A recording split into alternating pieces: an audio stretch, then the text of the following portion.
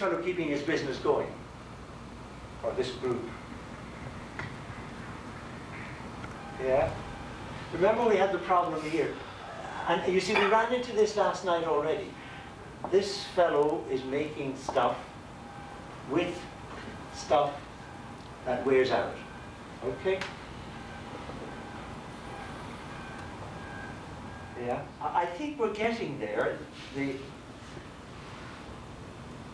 And I don't want to put in my lines immediately.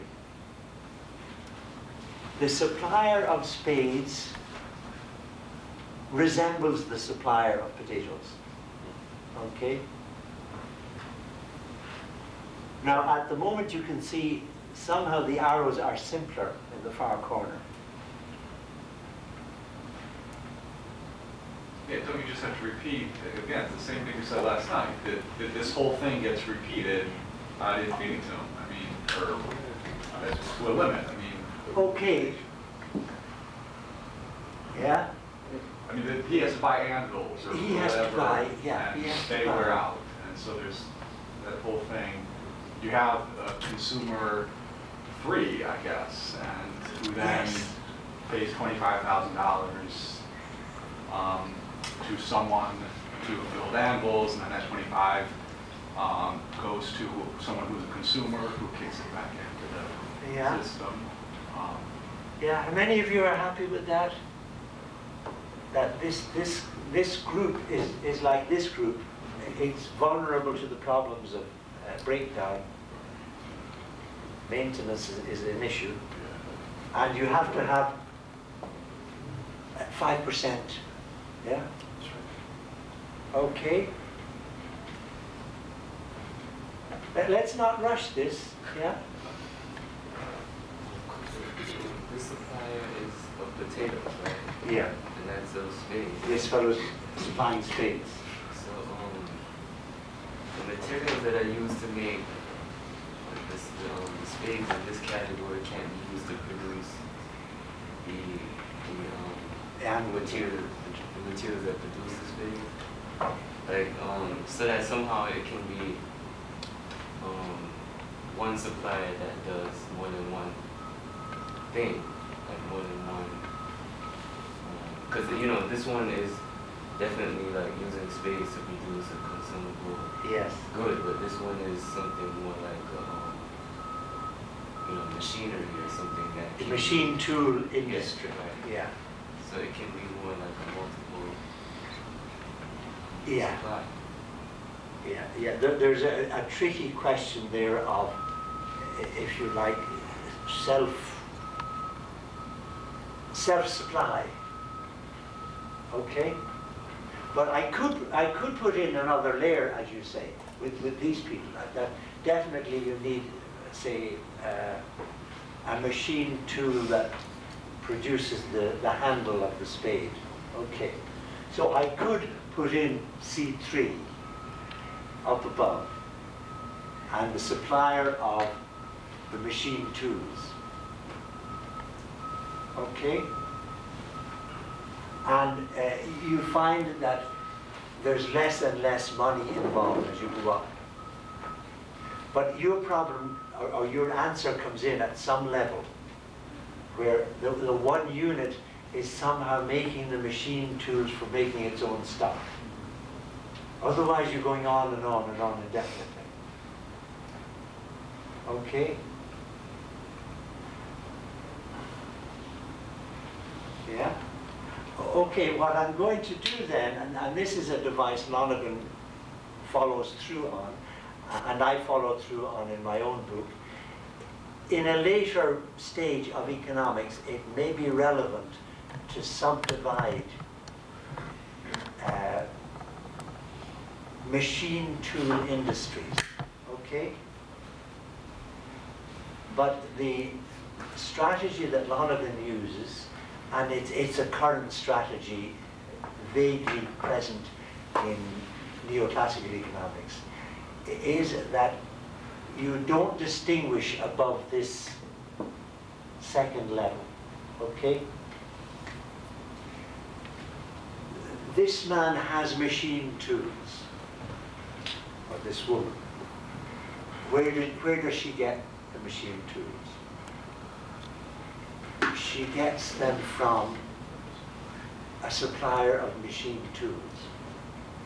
Where are you going to put that supplier in this diagram? You do something like you suggest. Let's assume that this is the community of suppliers of machine tools at any level.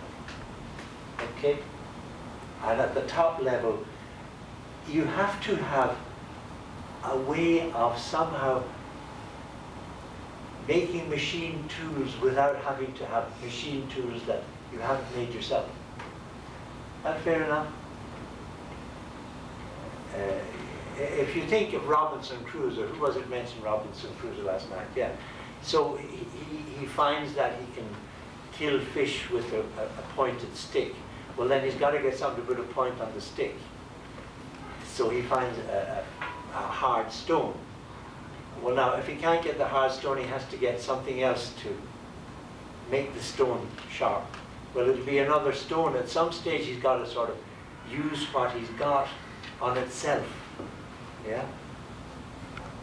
So it's not inconsistent to have only 1 arrow between S2 and C2, or 2 arrows between S1 and C1. Well, we're not finished yet. No, okay. But there's a sense in which, yes, we're pushing to put in another arrow. In the same proportion, like there, 2,500. Who was it? You came up, or you came up with 2,500? It's not a bad estimate, actually. It's $2,361.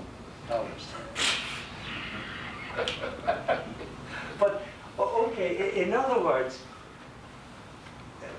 let's keep it very symmetrical. Just as this man needs to pay 5% to keep his business going, so there's this woman, okay? Now notice how we divided it here. You have the million going that way. Oh yeah, going that way. 950 plus 50. Now we want to keep our 50 this way, or we'll ruin this wonderful economy. And we'll tackle those problems shortly. Still, these people need money for maintenance. Now, how will I handle that? 5%. Okay, well what I'm going to do is... He becomes a C2. Doesn't he become... Yeah, he becomes a C2. He becomes somebody who's saying, I need to set aside 5% of my 50,000. So you go back to C2. Yeah, so there's a way in which this person has to become a C2 and it joins onto the 50,000. Okay? Now, keeping the numbers consistent requires how much money here? Okay, look back here. You have 50,000 going for maintenance, which is 5% of $1 million. But the 50 to what's going to C1 is 1 to 19. Okay? No problem there. Okay? It's terrible sometimes people being held up by just mathematics. So that's 19 to 1, adding up to 20/50s. Okay, so let's say that we're leaving the 50,000 here. The money going to maintenance will be 1/19 of 50,000. Okay, now that shouldn't hold us up. In other words, of the total outlay of this business, 19/20 goes to bread and butter. And 1/20th goes to maintenance. Okay, so the same thing is happening here on my supposition. That's 19/20th, okay? And the other will be 1/20th. And it's a simple matter of division. Divide 50,000 by 19, and you get, anyone good at mental arithmetic? Something like 2361. Am I right? 19 into 50, 38, got 120 left over. 19 to 120, or 6 times. Yeah, and 6 over. 19 into 60 goes 3 times, and 3 over. 19 into 30 goes once, and a little bit over. We forget about the fraction of a dollar.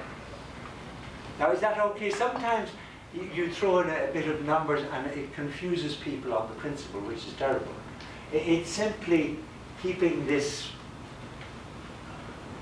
effort symmetrical.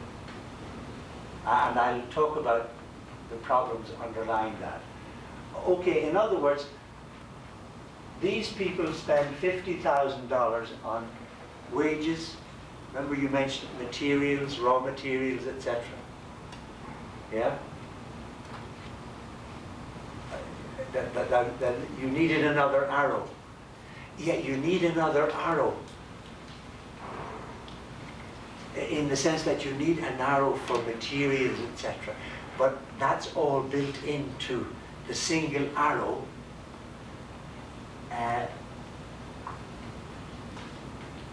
That is pointing towards income from the factories that make spades. But that income, as we will see gradually, may end up anywhere. The person working for wages will probably spend the entire income on this week's goodies. The person with a very good salary may spend the entire salary every month, having a high old time. But we see that there is that question of savings, which we haven't dealt with. But the main point here is that the question of raw material is solved by this arrow. What's not solved is the question of maintenance, replacement. And that's what gives this arrow, which is 2631. Am I right? And that becomes 52631. How are we doing? It's not confusing, is it? It is, no?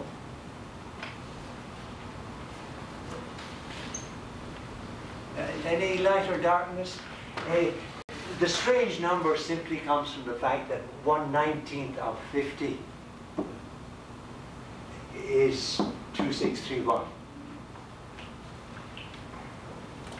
Yeah? Just explain to me again why it loopholed back to S2. Yeah, as Kerry says, that this person becomes a consumer, a C2. This person needs to replace machine tools. And that mental stance, I have to put aside money to buy machine tools, is represented by this movement through functions. So that the function of some of the money received here is to make this person a consumer of another supplier in that same group. All right. Okay? So I'm leaving out an extra layer. Yeah. Joe? It looks like you just did what governments normally do in times of crisis, and you're just printing money. Explain to me how we went from 50,000 from S1 to C2.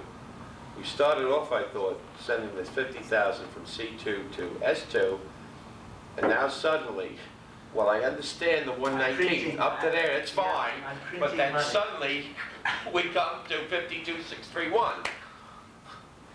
Where did that maneuver come from? Oh, out of my creative imagination. Yeah, no, it's right on. Yeah. In other words, I'm trying to. You have a great career in the Treasury. Okay, I'm trying to understand the static economy. Okay, and I was doing very nicely with this million per interval. So we got that far last night that, okay, you need $50,000 for maintenance of spades, etc. Okay, now that whole addition this morning, last night it was just, okay, a vague problem, but we knew that, well, if you have to maintain a static economy, you have to have 50,000 coming in here. Okay, and that's going to, there are a lot more problems here. So in order to have that 50,000 here, yeah, we actually add in to the money a sufficient amount that will guarantee that flow per interval. It's not these are not quantities of money in the economy. No. These are flows per interval. Okay. And how much money do you need to guarantee that flow? That's a very involved problem that is regularly not considered in modern economics. So I shouldn't get hung up on the numbers as such. No, but no, it's good to bring out the point that on my initial model from Gordon, $1 million economy is working very nicely. What we noted was that his diagram is just unreal, that you do have maintenance problems. Now you try and modify what he has in his book, and you can get as far as, okay, then the 50,000 is coming back here, and you still have a static economy. But the realism pushes you forward to admit that these have the same problems. And so I'm led to add in this extra flow that wasn't in the initial model. Does that make some sense? So that I end up with an economy that looks comfortably static. It reproduces itself period by period. And this is Schumpeter's chapter 1, and it's marvelously done. And that there are sub-elements in this that nobody has revisited.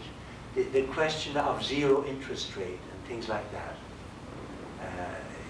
There's another doctorate thesis, John, trying to find a doctorate thesis from John Pine there, on Schumpeter's theory of interest. What is the nature of interest in an exchange economy? And it's totally different from the stuff you get in Keynes or Hicks or the ISLM curve, that sort of stuff. Lonergan never worked this out fully, but I think the bits of it are in Schumpeter. I mentioned Schumpeter being an unfortunate economist. His first work was neglected.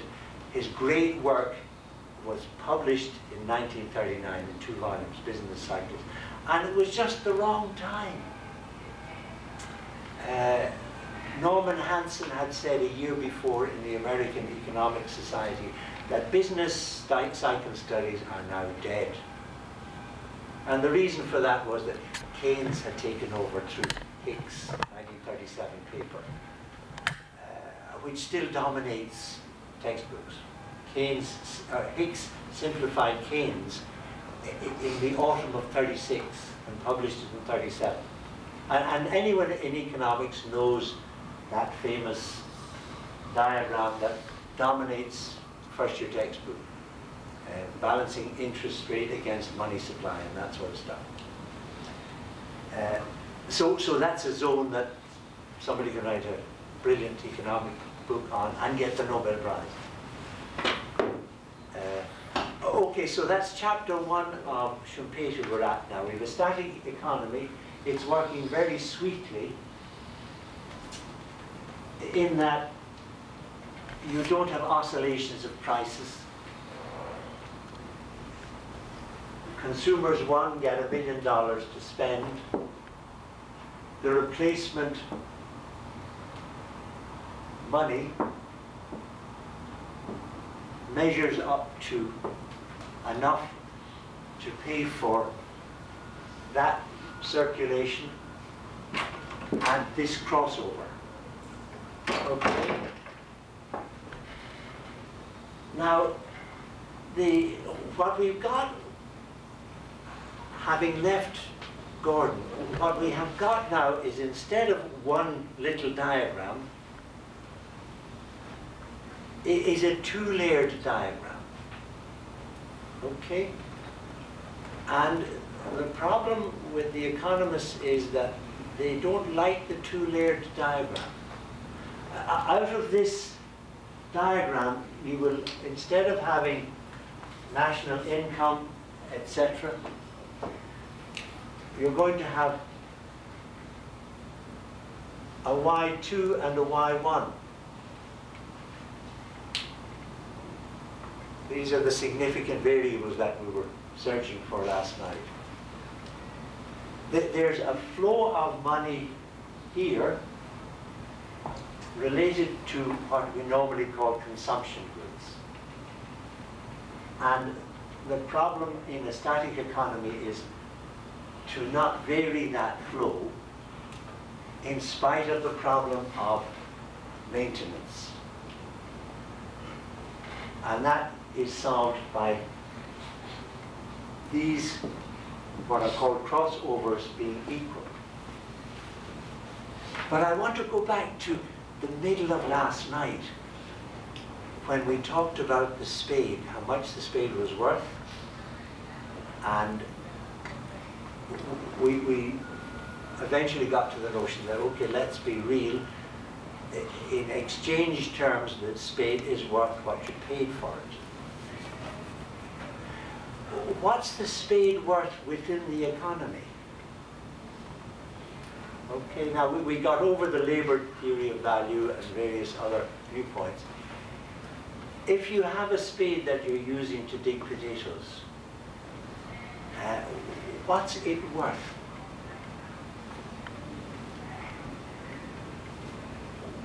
Two people can get together about the spade. One farmer is closing down his farm and he's selling his goods. What it's worth is what he sells it for eventually, an actual exchange. And Lonergan's economics does not deal with possible exchanges or expected exchanges. Okay? Still, you have a spade in the economy. And an economist, a neoclassical economist, can ask, well, I want an estimate of the worth of this spade. And the question is, of course, why? Certainly the man who is going bankrupt wants an estimate, or those closing up his business. But what is the significance of wanting an estimate of the value of a spade that is operating in the economy? The significance of that struggle to estimate the value of the spade is the possibility of merging the two levels. You get rid of the second level. You get rid of an awful lot of difficulties in economics. Yeah? You have a lot of difficulties in estimating the national income, the gross domestic product. I doubt if anyone here can sense the massive difficulties associated with having two national incomes. Yeah? Pause over that for a jiffy. It's a very significant shift. This opens up the problem marvelously to think of the fact that, okay, you have a flow of income in the economy on Lonergan's analysis. That is very definitely identifiable as having the function of maintaining machine tool manufacture. Okay? And why I'm pushing this at the moment is because I'm foreseeing a regular economist's response to Lonergan's work that we don't have these surges anymore. Yeah? So I'm emphasizing that this is not a problem of economic surges. It comes out of that. And the whole problem of economics comes out of the innovation business. But the analysis is relevant to a static economy. Okay? So you have a flow of money down here, 950 a week. That is the flow that meets consumption goods. Okay? Fair enough? And you have a flow of money that meets the manufacture of, well, let's call them capital goods. Okay? Is that fair enough at the moment? Yeah? But you can't use that loop in the lower thing for some reason. Yeah, now you see, the problem which is worth pausing over is if there was some way in which you could measure the spade in terms of potatoes, you might be able to dodge this analysis. Well, yeah. Because all the other levels are the same kind of machine tool category. They're not edited, they're not spuds that you can in that loop. Okay, now let's not get into the fact that I'm squashing all the layers into one up here. Okay. But the problem I'm focusing on is that if you could identify the sale of the spade as a multiple of potatoes, then you could squash this down. Okay? In other words, one spade is worth 2 years of harvesting potatoes, which works out to be 2 tons of potatoes. Then you could push towards avoiding Lonergan's analysis. But there is no way of determining the value of the measuring capital in that way. That's the statement that I mentioned yesterday, and indeed it's worth going back to Joan Robinson's little comment on that, because it's related to our effort here to break with our daft education. And the problem is not to sort of have a laugh at the first-year economists, but to suspect that this happened to you. So when we read this passage, you have to think of, well, is this happening to me in law, psychology, sociology, mathematics? I brought in Frank's calculus. I wanted to comment on it in the afternoon. It's a big text on calculus. How many pages? I think they produce these by weight. Yeah, it's 1,000 pages. Wow.